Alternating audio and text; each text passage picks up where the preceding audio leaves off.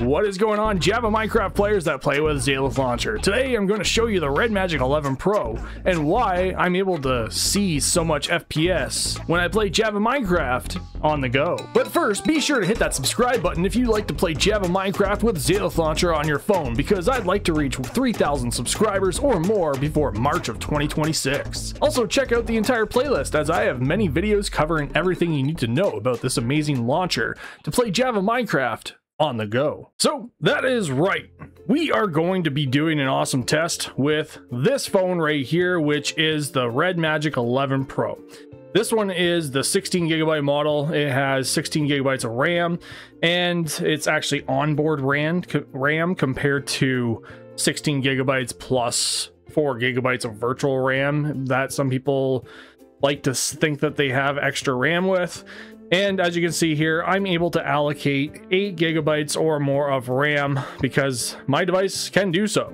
So the other thing is that we are going to be using these settings right here. I'm going to use 100% resolution scale, and I'm going to use not the system Vulkan driver, but enable sustained performance. If you watched my very first video, I'm also turning off the turnip driver, which is not going to be used anyways. I told you guys you need to use mobile glues. There's no rhyme, reason, or any special setting or configuration inside of mobile glues that you need to do really to get the renderer to do its job. The only thing I told you guys to do is turn on these two toggles right here, and enable an angle is only for certain devices, and it's only for certain devices that also have graphical glitches with 1.2111. Okay, so there's mobile glues set up and ready to go. I'm going to close out of everything else. Also, I'm going to download my mod pack from Modrinth, which is called OptiMobile. It's a mod pack that's already optimized and ready to go. And I'm also going to use the latest version as of today, which is 1.2111. And I'm going to just set the render distance so that you can see everything in real time and set it to 8 chunks only.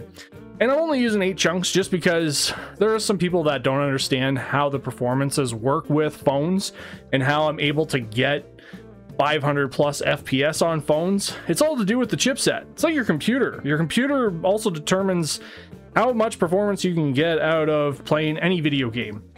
Now, the calculations that you see on screen, for Java Minecraft at least, are a lot different than what you would see on like a typical game.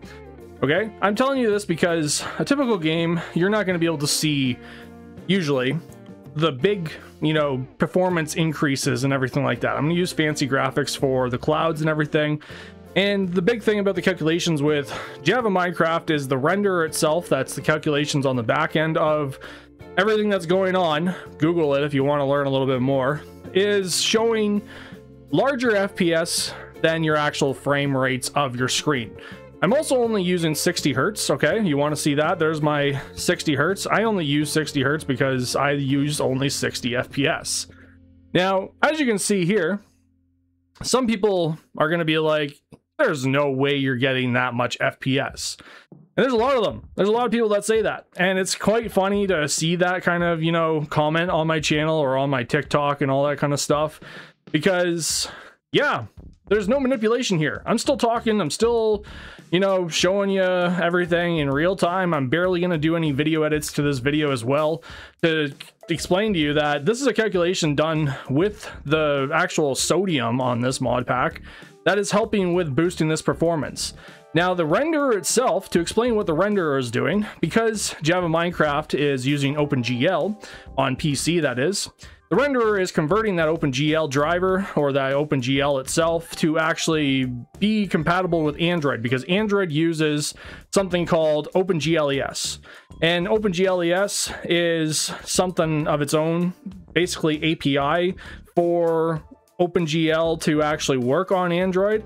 And there's a lot of other things that do that as well on the backside of Android, like games and all that kind of stuff. So like if you ever coded a game or ever tried to attempt to code a game, you might know more with what I'm talking about.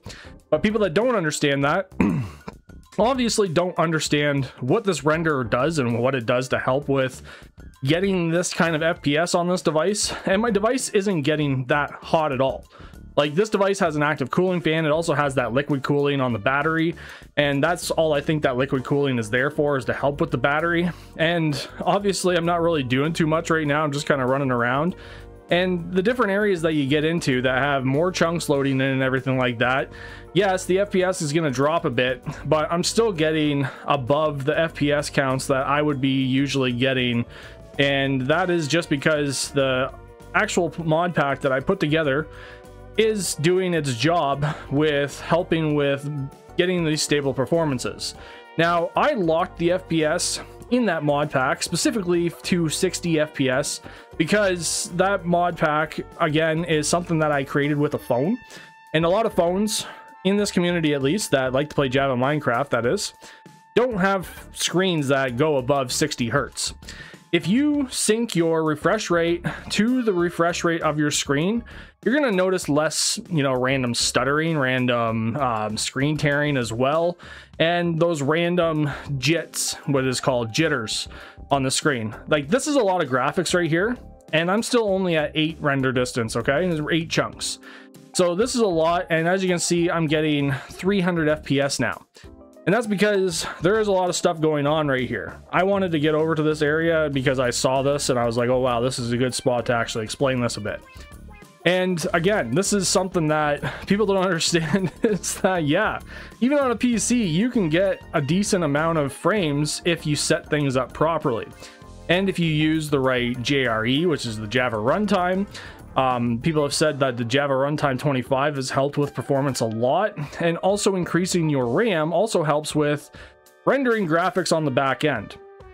Now, I know I set 8 gigabytes of RAM, and that could be bad in some cases because that can, start causing my device to slow down a lot too. And that will, chew through the threading processes going on in the background on the phone and everything as well.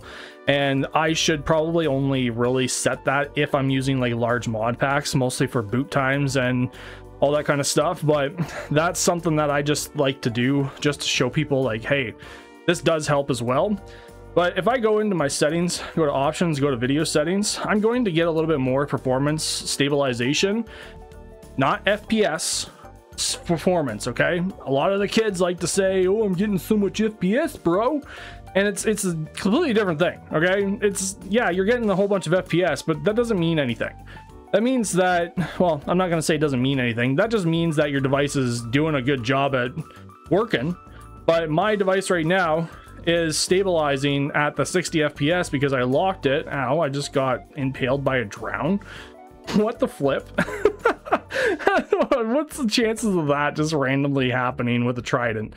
But anyways, so yeah, I'm getting stable FPS counts now, and I'm not getting those big frame dips. Remember how I was getting like a huge frame drop of like 200 plus FPS earlier?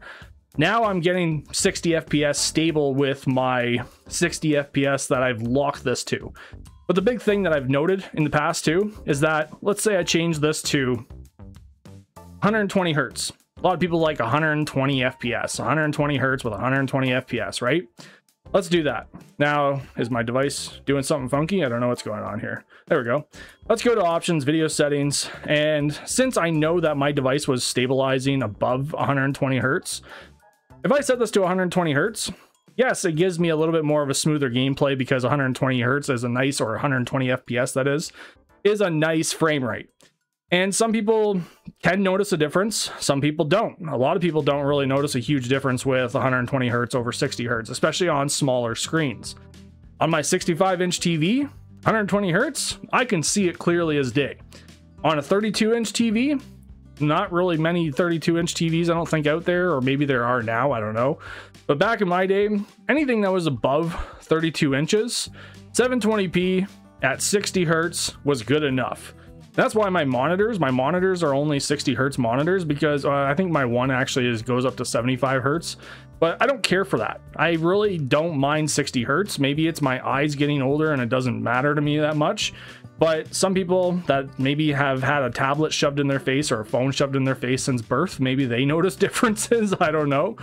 Evolution is a thing, right? So maybe you're evolving to see better, I don't know, better graphics or something with your cyborg eyes.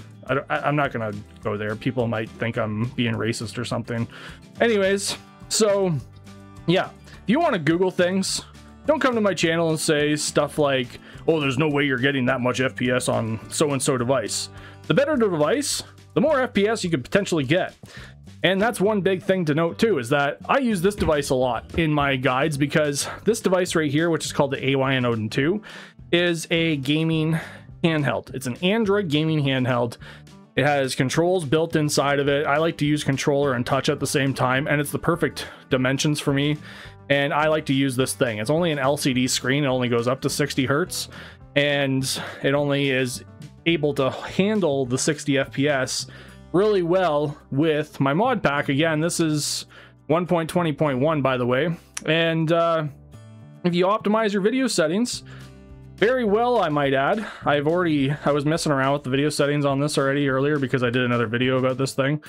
Let's go to 12 simulation, max shadow. I'm gonna turn that off. I already have this set to 60, but I'm gonna prove another point, because a lot of people were talking about how did you get that much FPS on that device? And I'm like, well, because this device has a Snapdragon 8 Gen 2 processor in it, and it's a really good device as well. And it does its job at holding the performances, because it has different performance tweaks. It also has a built-in fan in the back. There's a fan inside here that's like this big, about an inch and an inch, and it keeps the CPU and GPU from overheating, which is very, very vital. Now I'm using shaders right now. I'm going to turn that off, and let's see what happens when we do that. So here we go.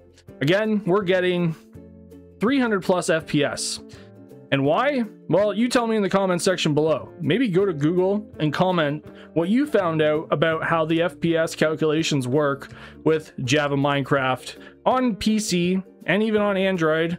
Now, don't use ChatGPT with Zalith Launcher, because there's a lot of actual false information with ChatGPT with Zalith Launcher. I'm going to tell you that right now.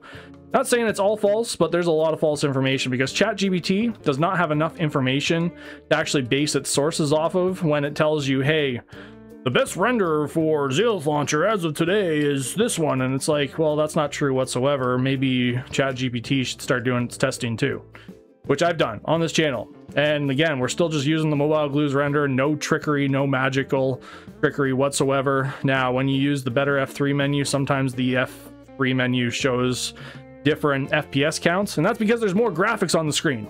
All these colorful text on the screen and everything, that's more graphics showing up on the screen. And I think I'm using 100% resolution too on this device, and I'm still getting a stable 60 FPS. Have a nice day. Don't forget to subscribe if you like this sort of content and you want to learn more about how Java Minecraft can be played on your Android device in 2026 or beyond, and actually get the facts, because I do a lot of testing with multiple different devices like these ones right here, and that's not all of them. I do tests with multiple different devices, and I also don't say what my device is unless it's relevant to the video, like how to set up mods, which is not really relevant to knowing what my device is. This is a Redmagic 11 Pro. This is a Retroid Pocket 4 with only 4 GB of RAM. Very low density chipset. GPU is Mali, and this is a Snapdragon 8 Gen 2 AYN Odin 2. Google it. That's your best friend in 2026 as well. And you probably found this video by using Google or just YouTube. I don't know.